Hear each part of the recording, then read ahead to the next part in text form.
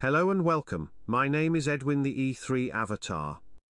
In this tutorial, I will go through the capture of data from the iCloud sync data stores. When working with iCloud data through the sync option, you can collect data from specific areas that were selected to be backed up through synchronization. To start this collection, select the Cloud Import Wizard. When using the Cloud Import Wizard, remember, you should have a proxy and a VPN in use with any cloud collection. Select the areas from the iCloud sync that you would like to collect. Input the credentials for the account with both the login and password. Typically, a notification to the email associated with the account will be sent by Apple. This notification will not stop the collection. Once the credentials are input, select the Authenticate option.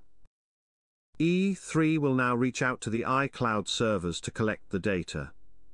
When collecting, you can limit the scope of your collection. If you do not, all available data will be collected. Once the data is collected, you can expand the nodes in the tree view and review the content.